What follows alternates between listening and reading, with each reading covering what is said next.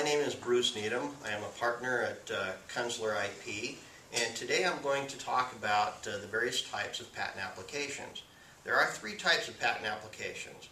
There are utility applications, design applications, and plant applications. The utility patents are all about the process, the machine, the apparatus, if you come up with some new widget, it's all about the functionality. It's all about how it works, how the process, if you have some process for manufacturing, the steps in that process.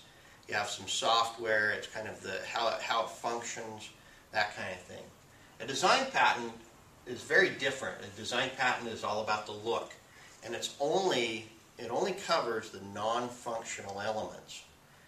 And so you can actually have a utility application and a design application on the same thing. Okay, now a plant patent is all about like genetic mutations of plants, and it's kind of a tiny area of the patent in the patent world.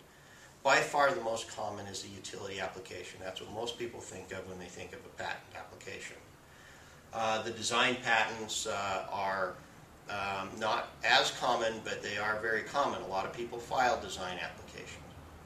Okay, so number one criteria for all of them is that they have to, the concept that you're patenting has to be novel. You have to be the first person in the world to have invented this.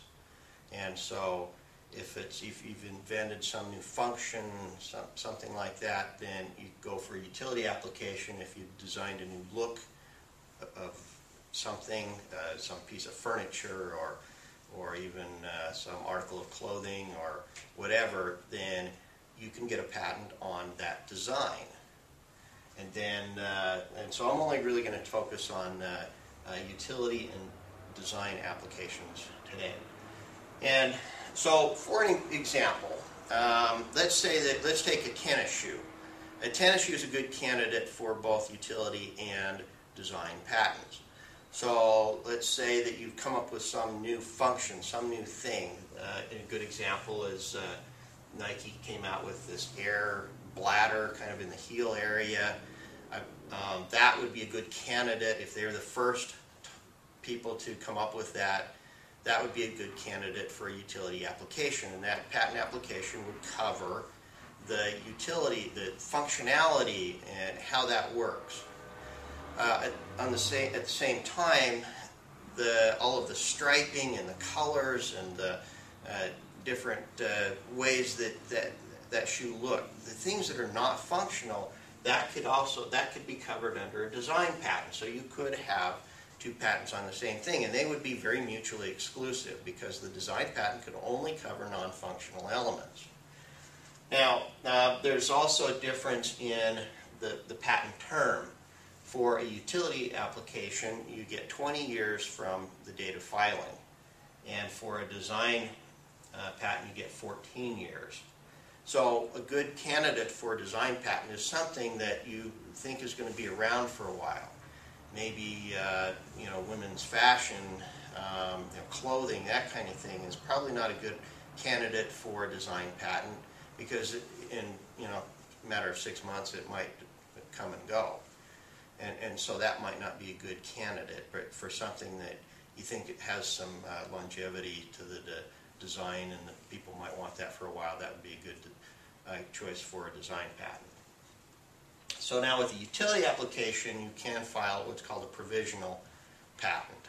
And a provisional is kind of a placeholder. There's less rules and things that govern those, and essentially you just file it, and then it sits in the patent office for a year and nothing happens. And then you have to come back later and file the full-blown utility application. We don't have that for the design patents. It's only for the utility application. Now, the processing time is quite lengthy for patents. So for a utility application, it can be anywhere from a year and a half to 3 years from the time that the utility application enters the system until you have your patent. It could be even longer. And so depending, that might be the time to the first office action, to the first time that the patent office responds. And then we have to go back and forth with the patent office a few times. Design patents tend to go quite a bit quicker, but it still is going to take you at least a year typically for a design patent.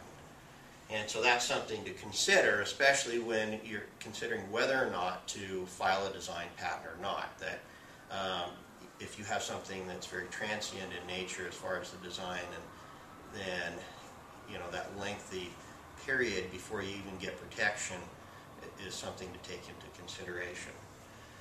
Now, as far as filing, they all have to be filed at the USPTO.gov.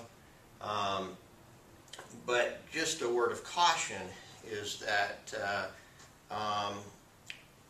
they may seem simple. You may be able to read through a patent application and think, oh, I can do that.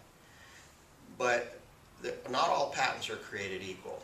There are many things in a patent that, the process for learning how to create a good, solid patent that will give you protection is somewhat of an apprenticeship. And patent attorneys spend a long time figuring out how to properly craft claims, how to write in such a way that it's broad and that gives you a lot of good coverage so that it makes the patent very useful.